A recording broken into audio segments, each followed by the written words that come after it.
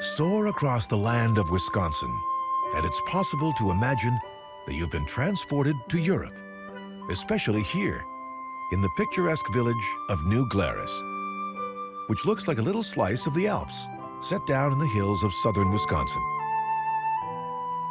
The town was founded in 1845 by immigrants from Glarus, Switzerland. Suffering from poverty at home, they came to America hoping to start new, more prosperous lives.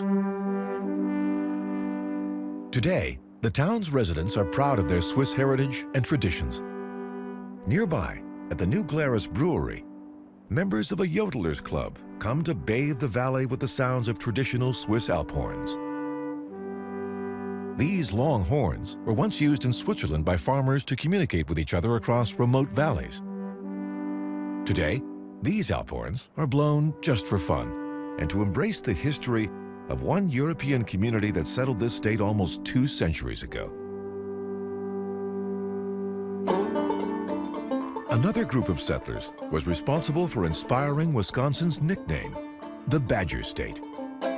In the early 1820s, lead was discovered in what's now the town of Mineral Point. When word got out, immigrants from Cornwall, England flooded in, bringing with them expertise developed working deep shaft tin mines back home. Here on Merry Christmas Mine Hill, they dug more than 100 mines in their quest to reach the rich veins of lead below. Some miners, who didn't have any place to stay, ended up using sucker holes in the earth to use as shelters. Some can still be seen from the air. These primitive dwellings were called badger holes, for the way Cornish miners burrowed like badgers. And that's how Wisconsin got its nickname, the Badger State. But the Cornish were also skilled stonemasons. They quarried their own limestone blocks to build these small but sturdy cottages that still line the town streets. One street is named Shake Rag, after a local legend that the wives of miners here used to summon their husbands home for dinner by waving dishcloths from their doorways.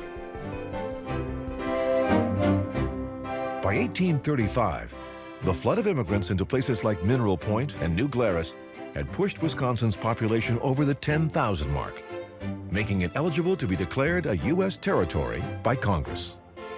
A sliver of land between Lakes Mendota and Monona was chosen as the site of the new territory's capital. It was named Madison, in honor of the recently deceased President James Madison. 10 years later, in 1848, Wisconsin became America's 30th state, and Madison its new state capital.